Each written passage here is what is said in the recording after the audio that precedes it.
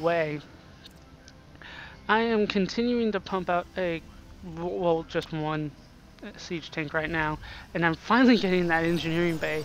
Where have you been, engineering bay? He's still using the proxy pylon here.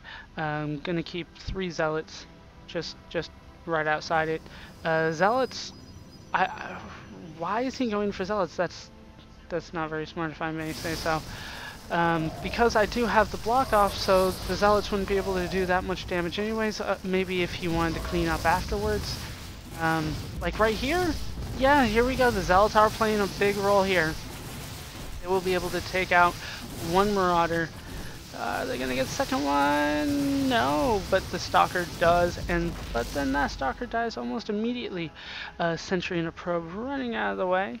Observer is out on the field. I still have no clue really that there is a proxy pylon. I should have assumed it right now because you never really want to assume that somebody is rallying troops right outside your base.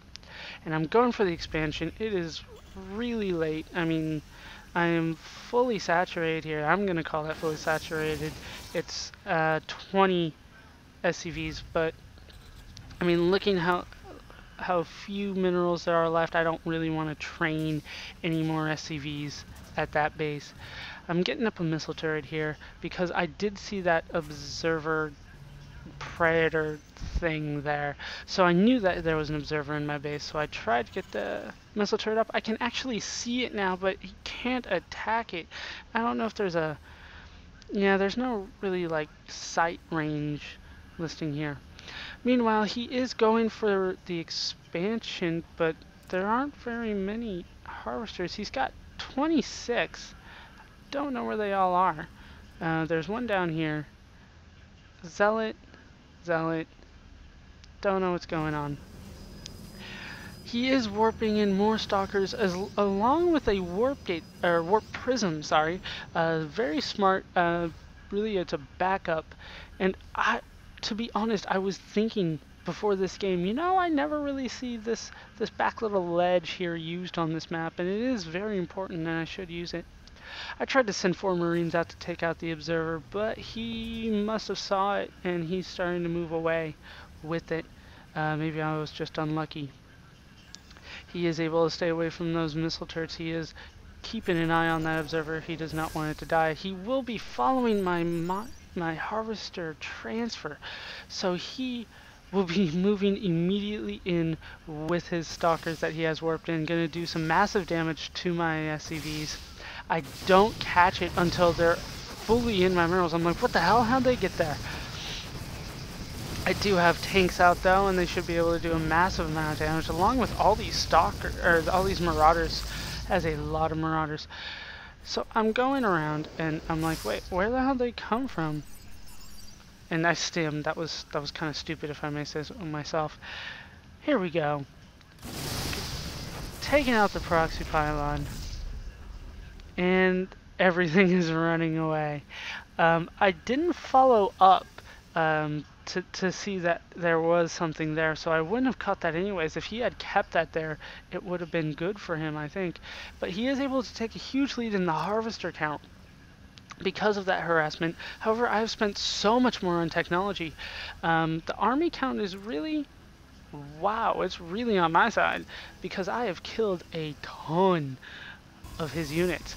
And once I took out the proxy pylon, I'm like, you know what? I've got to do some harassment. He took out so many of my SCVs that I've got to at least try to get something done. So I go and check it, the gold expansion, because you never know when somebody's going to go for that first, or if somebody's going to be expanding really quickly, especially a Zerg player. But of course, I'm not playing Zerg.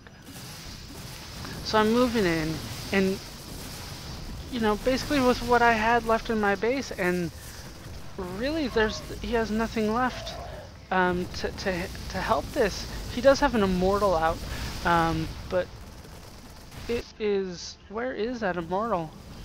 It is trapped inside his base because of these stargates.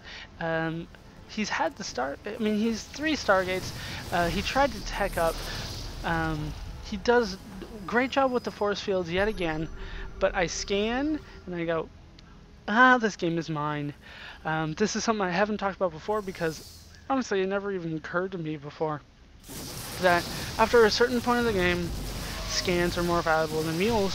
So, and I decided that this was that part of the game. So I went in for the scan instead of the mules. I'm pretty much done with mules right now because I do have a lot of minerals and I need the information more. Plus, I wanted to give my guys sight so they could start doing damage.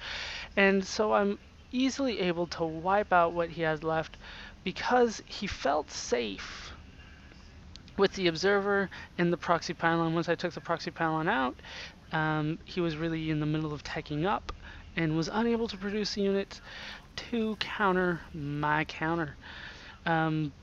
Really, the game was almost lost for me as I kept on going down this ramp to take out really a relatively small group of units here.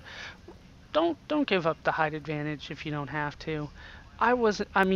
Did I need to expand? Probably. It was definitely something I should have been thinking of. But really, until I got that siege tank up and in siege mode, I really shouldn't have even attempted to go for anything like that. You know, put one siege tank in siege mode up here, and then move one down my army and move it down here. That way it starts doing damage as well.